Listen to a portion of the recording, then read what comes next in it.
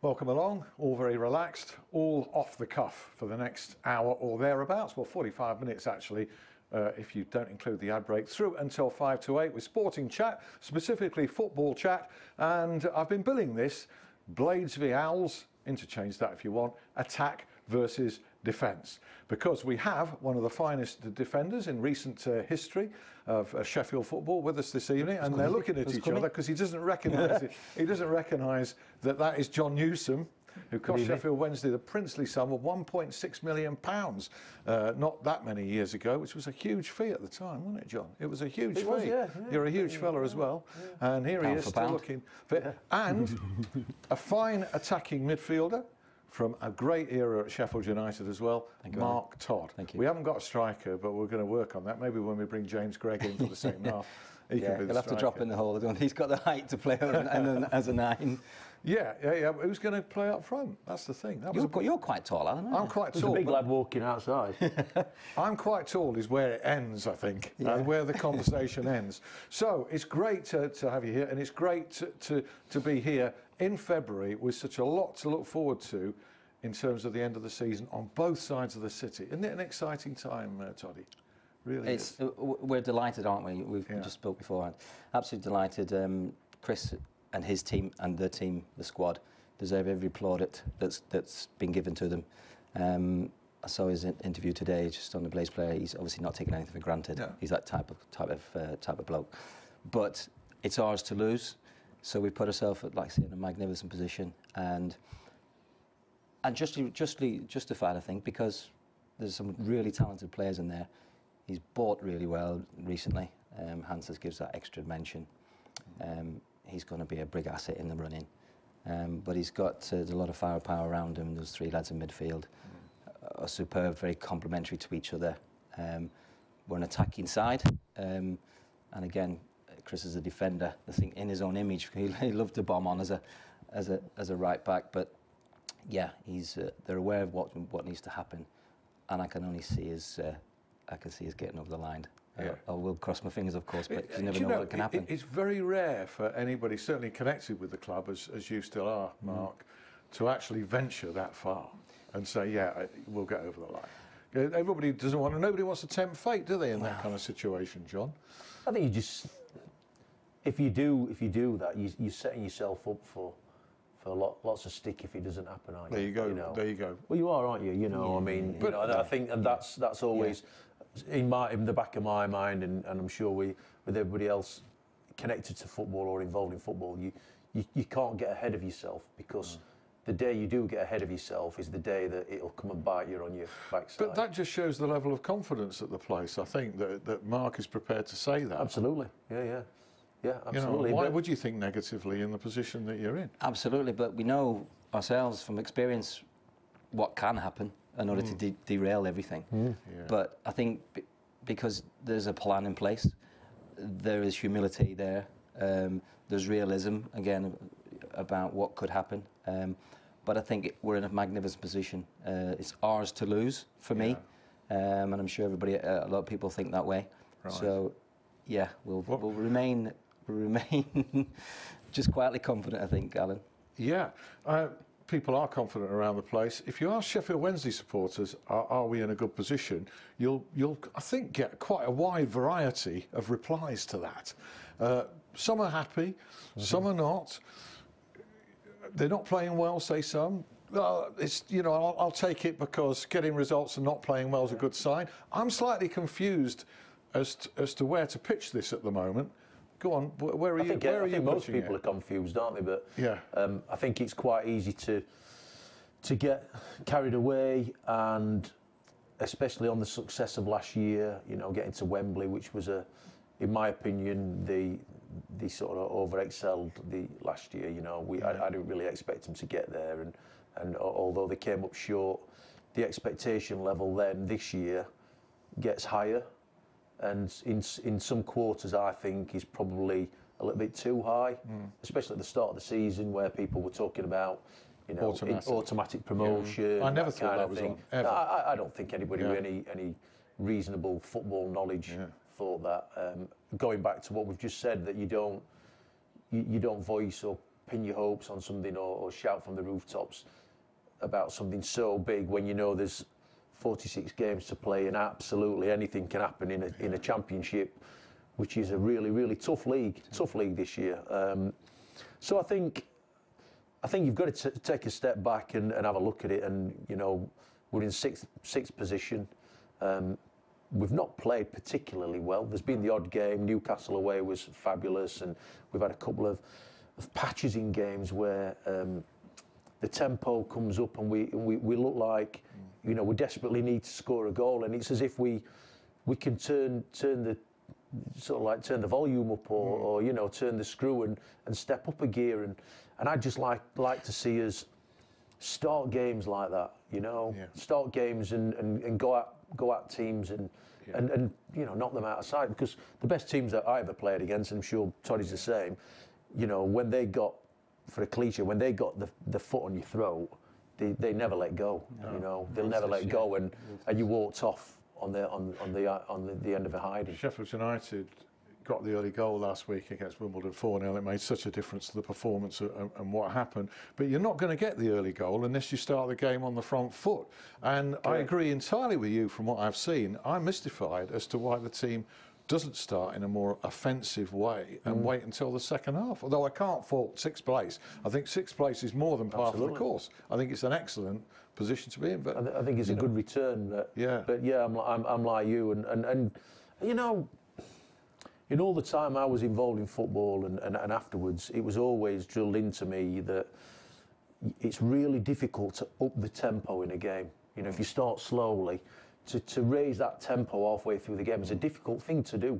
You know, if you start quickly, you can carry that momentum through the game and you set your stall out from the first minute. And you know, Sheffield Wednesday comes from the manager, doesn't it? It comes how you set up tactically, motivationally. But you can't knock him on his record. You know, his record's very good, particularly at Hillsborough. And he is the one thing after the game at Wigan, which was awful, because you watched it. I was there, unfortunately, and it was awful from both sides' point of view. But they won the match, and Carlos was very emphatic afterwards about, you will see from now on we will play better than this. He was very, very sure of it. And he's got loads of options. I've seen loads and loads of options. Yeah, I've seen the interview with him this week where he said the rest of the season starts this week. Yeah. And so maybe he's also taken a step back and thought, you know, we've just not clicked, and I think there's a multitude of reasons for that. You know, I think he's got an abundance of players. Yeah. You know, last year he didn't have as many players. There are too many in that squad. I think so. Yeah, I think so. Too many good players, too many players who can all vie for the same position, for the same role, and really you could get 18, 20, maybe 22 thrown up in the air, and you'd have a team every week, wouldn't you? Yeah. You know, whereas sometimes when you've got your set 11 and there's 2 or 3 on the peripheral, and it sort of like picks itself, doesn't it? And you know, and they're also pretty confident and sure and.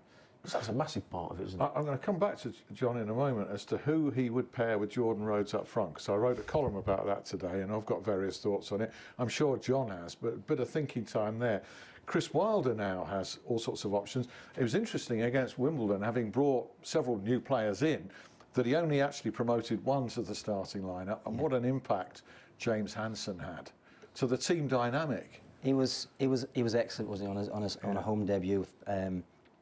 Expectations, it's exactly what we required. I think his ability to not just go long or go to the back stake and crosses, he actually joined in. He came short and he was setting up, allowing Billy to peel into channels. So I think those two are going to complement each other really well. Certainly on first look, he's going to be superb for us. Interestingly, it's about, Chris mentioned today, about how he keeps the others sort of motivated, happy, buoyant, you know, seeing an opportunity to get in there. Because I say, there's going to be different scenarios throughout the rest of the season where he's going to need that squad. I think he knows, maybe to a degree, his best 11, with Hansen and Billy up there as his top 2, of course. You'd think that would be the automatic starting partnership from now on, wouldn't you? Because there's goals there. There's a variety of a skill set there, either short and long, without sort of pigeonholing James too much sort of, you know, the Niall Quinns, the Peter Crouches as well. They all had very good feet, and the big man showed on Saturday.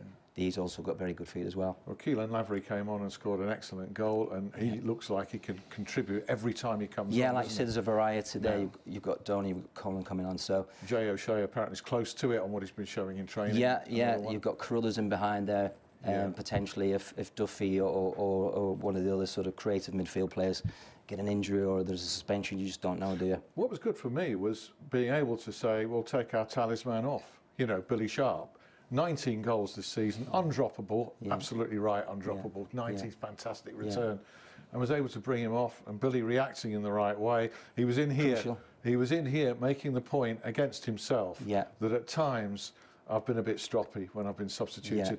I've got to, realise my responsibility as captain. Absolutely. And he clearly took that on board at the Lane last Saturday. Because it needs a harmonious dressing room in order to push.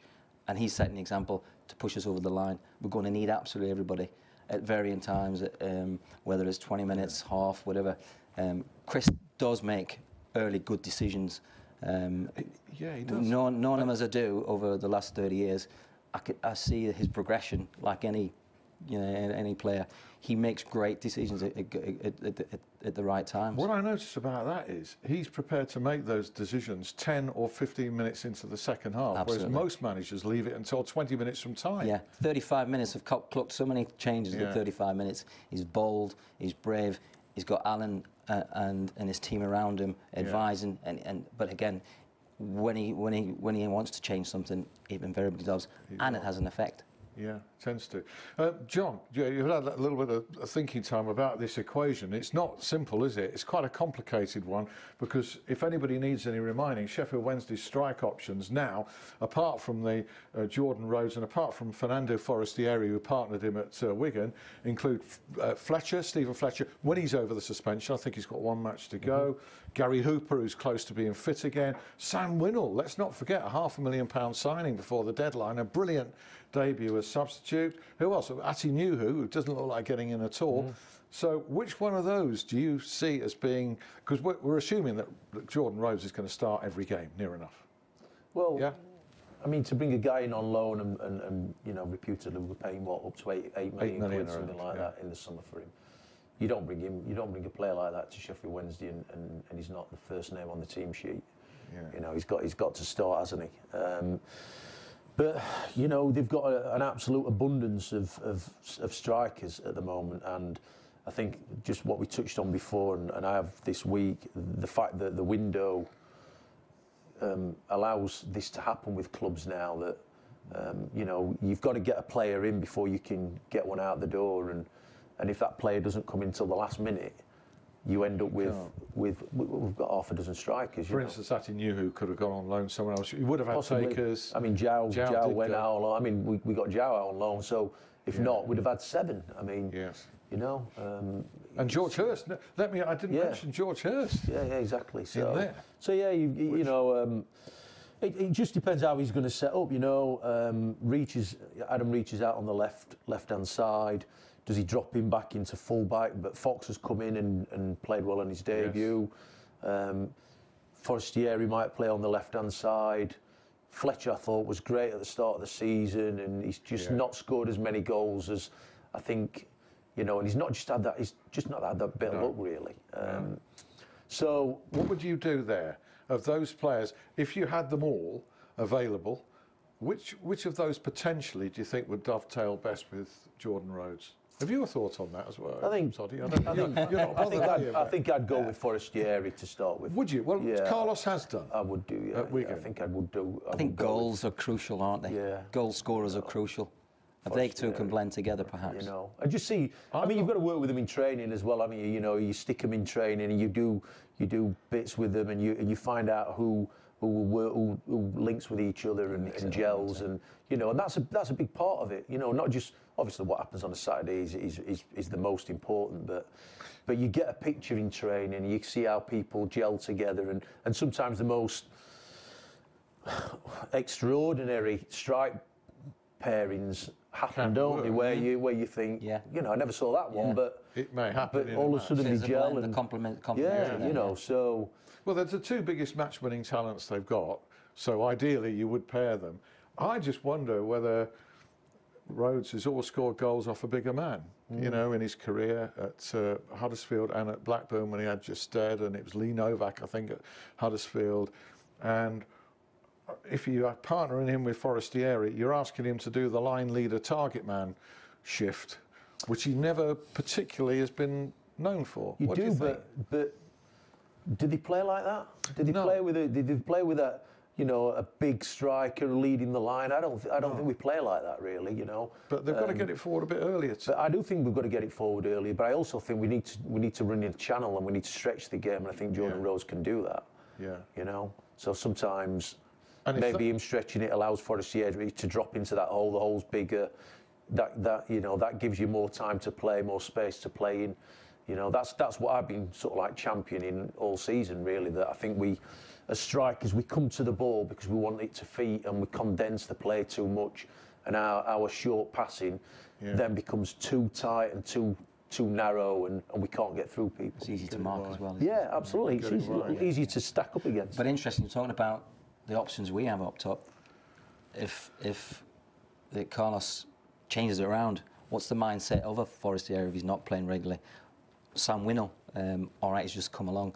So that kind of mindset, that they talked about that harmony, getting them through the line, maybe getting them towards that playoff. Well, the one thing about Forestieri, whatever, you know, however fragile he might be temperamentally about where he wants to play, etc., doesn't half work for the team. Again, as he showed at Wigan, he can, you know, he does. Mix it. And getting it wide, they've got any number of options out there. You can count them. You've got Wallace, you've got Reach, you've got McManaman, you've got Will Buckley, who we're not seeing coming back to fitness. Absolutely. Yeah. Like I said, they've got an absolute abundance of talent, and like Mark said, the really, really difficult part for me would be keeping everybody happy. Yeah. You know, because there are lads who will be happy to just sit and take the money and train them, but there's other lads who I don't think will be too happy about it. You know, I mean Sam Winnell, you know, he's come to the club. He had a great debut when he came on as substitute. He's probably sat there now thinking, am I going to get in? Have I come to the right place? The right decision. Off the back of me, they've just signed an £8 million striker. Yeah.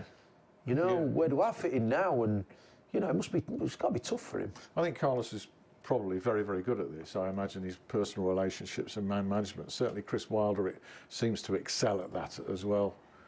Mark. Yeah, I think he does get the best out of him. He's interviewed today and talked about keeping the squad happy, which is very, very important. But I think with Chris, it's very black and white. For me, he's an honest guy. He'll tell you exactly why he's dropped you if he needs to. He'll put an arm round. He's brought people back into the fold. So the Skugel and Coates is a revelation, of course. And the right back.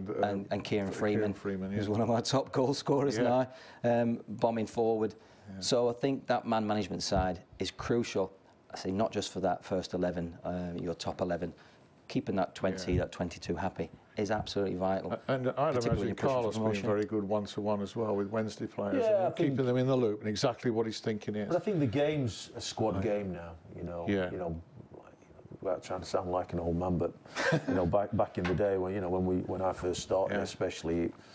You know, there were 15, 16 lads, and that was your lot. And I mean, you look at the history books, don't you? Liverpool won the title with 14 players or something stupid, didn't they? You know what I mean?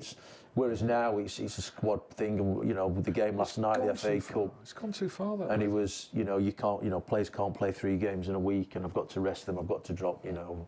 What's the best size of a squad? I'm going for 22 in a squad. I said 22. What do you reckon, John? Yeah. I think because if you look at, you've got 11, you've got 11 to go, you've got 11 to start, and a ready-made replacement. And you're always going to have a couple of knocks, aren't you? A couple of lads injured and a couple of suspensions. And that's where the young lads come in to bolster that squad as well. And what's the best length of an ad break? About 5 minutes. About 5 minutes, and then more from these guys. James will join us as well. More from Toddy and more from Jon Newsome. I hope you'll be there. See you.